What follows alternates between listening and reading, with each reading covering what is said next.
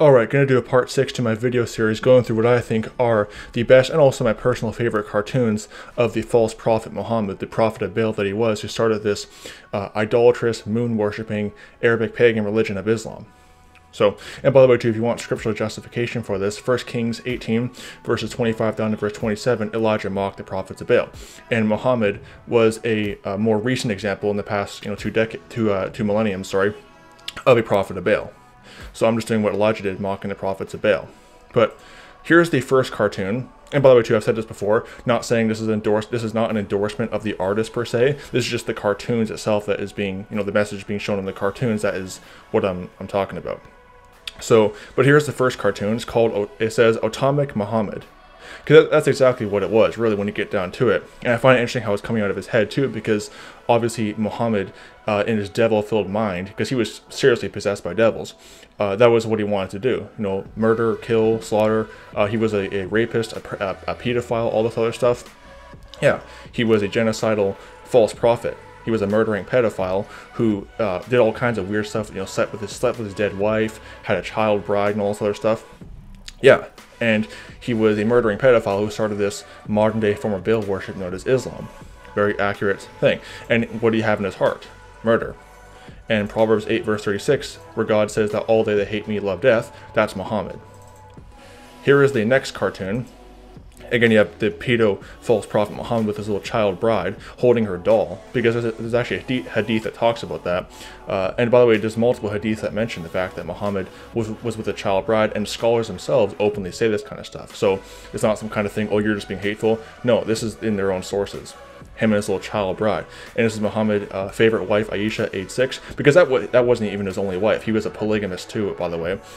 There was times where he slept with like multiple women in a single night. Yeah, guy was a fornicating Baal worshipper. And this cartoon is accurate on that depiction as well. Here's the next cartoon, again, summarizing the fact that Muhammad was just a fornicating, essentially a lascivious person. Can't go too hard because then the YouTube censors will come after me, the liberal, so SJW, woke liberal, commie YouTube. It's a bunch of garbage. But here you have, again, Muhammad with his little child bride. Basically, he married her when he was 6 and consummated the marriage when she was 9. Yeah, that's their prophet Muhammad right there, as accurately shown in this cartoon. Yeah, they call him the perfect man, the perfect model of conduct. So apparently, pedophilia, incest, polygamy, all this other, incest with the cousins. I'll put it that way, with your first cousin. Also, polygamy, murdering, all this other stuff. That's probably the perfect model of conduct you're supposed to follow. Yeah, and this final cartoon also perfectly sums up the fact that Muhammad was an agent of Satan. Plain and simple.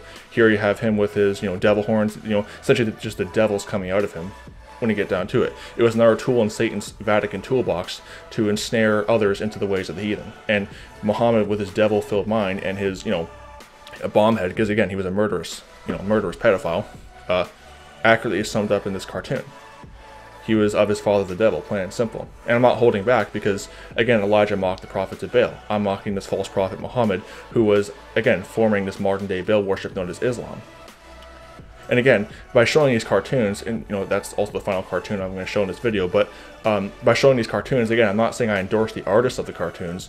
I'm just simply saying that the cartoon itself is portraying a message of truth about this false prophet who started this. Essentially, he was an agent of the Vatican, Satan's Vatican, Satan's Roman Catholic Church, to ensnare Arabs into another false religion. See, Islam was just repackaged paganism, and all the customs, essentially he took the Old Testament and mixed it in with Arabic paganism. But that sums up the fact, these cartoons sum up the fact of how Muhammad never really left his old ways too. Never really left the Arabic pagan ways, because all that stuff, the pedophilia, all that other stuff, that was all being practiced in the pre-Islamic Arabic pagan world.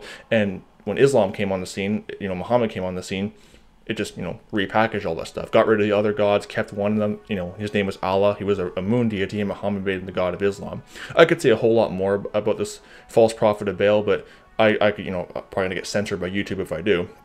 So anyway, wanted to show that stuff. May the grace of our Lord Jesus Christ be with all the brethren. Goodbye.